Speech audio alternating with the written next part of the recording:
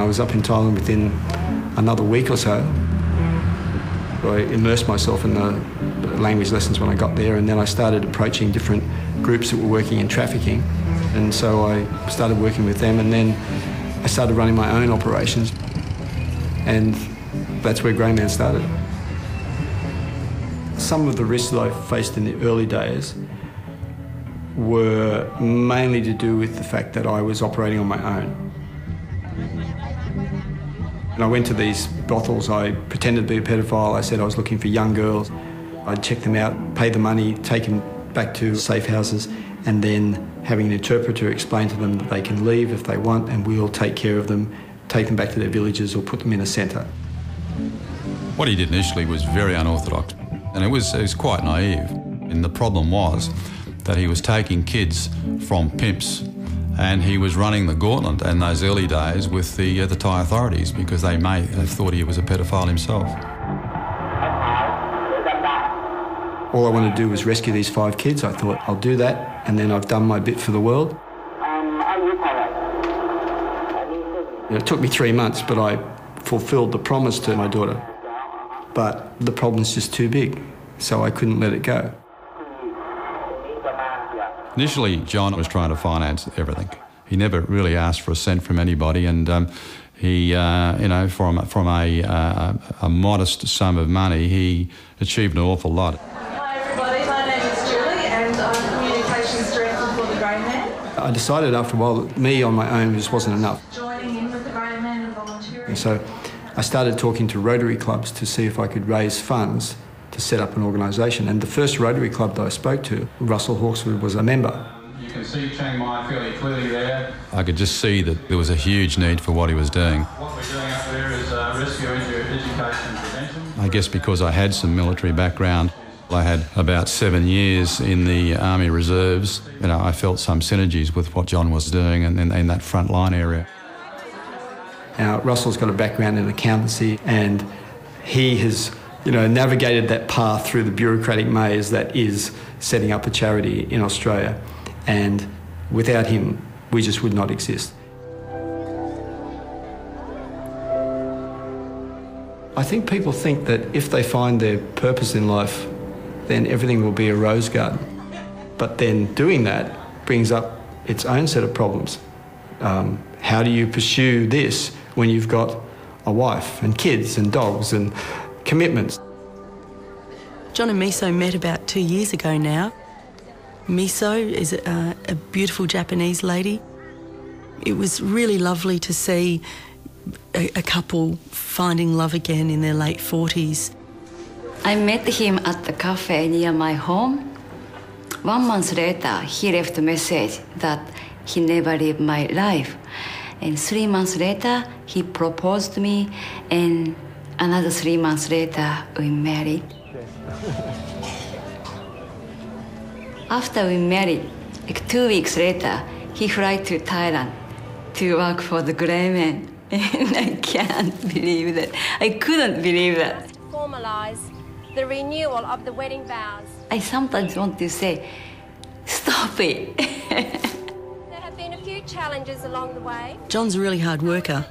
He's working full-time for a government organisation in Brisbane, and of course Greyman also takes up a lot of time, particularly with the need to travel overseas a lot. Let me bind these hands.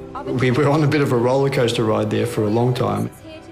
Here we were living in this relationship, being very close and yet being pulled apart because of all the work I was doing with Greyman, and so it's just caused a lot of friction. We draw on each other's strengths. One day I asked him, why? Because you can't fix by yourself. And he said, yes, but he can't tell the girl that, sorry, this big problem is so big and I can't fix it. Bye. And she said, he can't say that. The nature of trafficking has changed in Thailand. It has gone more and more underground. It's very difficult to find underage children in brothels anymore. Because of police crackdowns, they've moved more into karaoke bars and even restaurants and places like that, laundries. They're very careful about who they give the girls to, so they You have to build trust with them first. So the longest age 13 years old.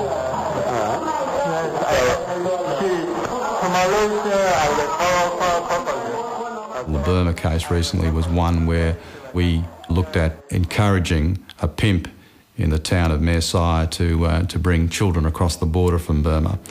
The pimp told us that he could supply regular numbers of kids from Burma. Tonight we're going into a karaoke bar that we've been into before. We're just going back to continue the association. It may or may not go anywhere. It just depends on how well we can cultivate him to believe that we're the genuine article Western pedophiles that want young girls.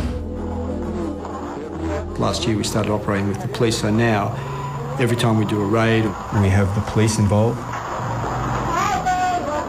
Once a girl is rescued, she's placed directly in the hands of the social workers, where we know that the kids will be given food, psychological attention, training, a whole range of things that will give them an option for the future, not in a brothel. One aspect of Greyman's work that really impresses me is their capacity for cooperation with other organizations so that they can specialize in the work that they're doing in investigation, and they then allow us to do the aftercare and the follow-up on these cases. I don't think that this case will probably proceed too much further. He's gone a bit cold on the idea because of the dangers involved, because he said he can't find kids that have ID cards, which means that it becomes dangerous for him. His suggestion was that he takes us into Burma and to his house. He would go and find some young boys or girls for us and bring them to his house. We abandoned that. We could have done it had we gone into Burma, but at the moment we think that's exposing our people a bit too far. Most of Greyman is voluntary. We only have one full-time paid staff in Thailand. That's the Director of Investigations. A single pimp will traffic thousands of girls. If I put that bastard away, I will stop him from traffic thousands of girls in the future.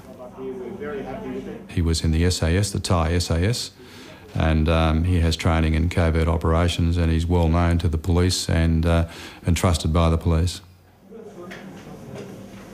The Greyman provides us the solid intelligence to make the job done very well. Only 2 or 3 months past, we have some successful cases from the Greyman assistant. We will assist with the expenses.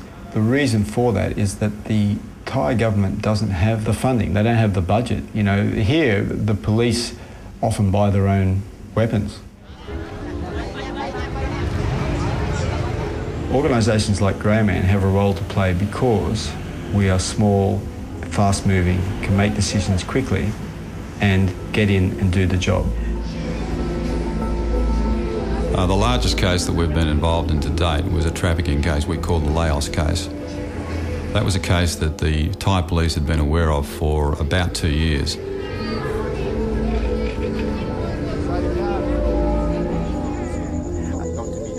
No. He doesn't say anything. We got fresh intelligence from Sompop Jantraka. Just talk with him and he told me, Sompop Jantraka has been nominated twice for the Nobel Peace Prize. Okay, thank you very much again. You're welcome. And I think he's rescued about 2,000 children. I hope that you will come back to Sweden. To get Sompop's trust in this alone was a major coup for us.